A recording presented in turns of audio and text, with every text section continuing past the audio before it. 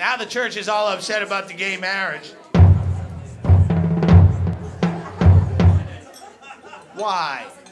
It's one of those trick arguments where it's a big issue that doesn't really fucking matter, but at the same time, the arguments don't matter. Oh, the gays should not get married. It's going to ruin families. Well, we have every right.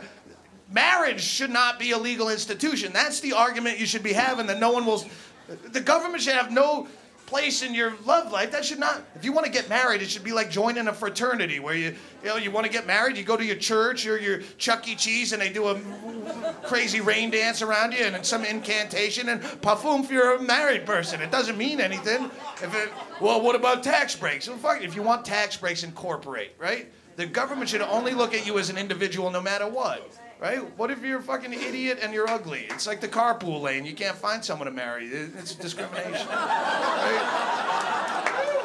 It should not be a legal institution. It shouldn't exist. If marriage didn't exist, would you invent it? Would you go, baby, this shit we got together, it's so good, we gotta get the government in on this shit. We can't just share this commitment between us. We need judges and lawyers involved in this shit, baby. It's hot. But someone invented it, and now you gotta do it or you're an asshole, right? It's like Secretary's Day. Every day was fine when you shuffled into the office till someone said, oh, it's Secretary's Day, and now you're a dick if you don't bring her flowers. Someone invented marriage, and now you're a dick if you don't marry her, and I'm a dick if I don't show up. And it's a boring, egomaniacal ritual that no one wants to go to. Don't ever for a second think that someone wants to be at your wedding. It's the most boring, horrifying experience.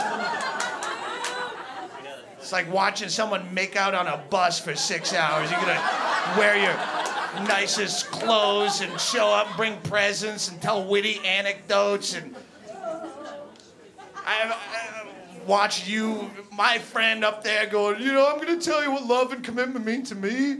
Is the first time I saw Laura Ann, my heart swelled up like a balloon. If I'm going to be that privy to your most intimate details, I'd rather just watch you fuck. That's a wedding.